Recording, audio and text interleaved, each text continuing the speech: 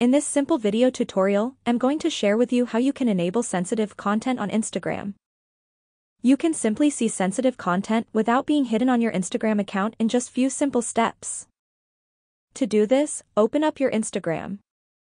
As you can see right here, Instagram has hidden this post from me because it might contain sensitive content. To disable this option, head onto your profile page, then select these lines right here and head into your settings and privacy. On the settings page, scroll down onto the option of suggested content. Head into the option of sensitive content. You will have to tap on this first option of more to be able to see sensitive content without restrictions. You can decide to change to any other option of your own choice at any time. That's how easy it is to enable sensitive content of Instagram.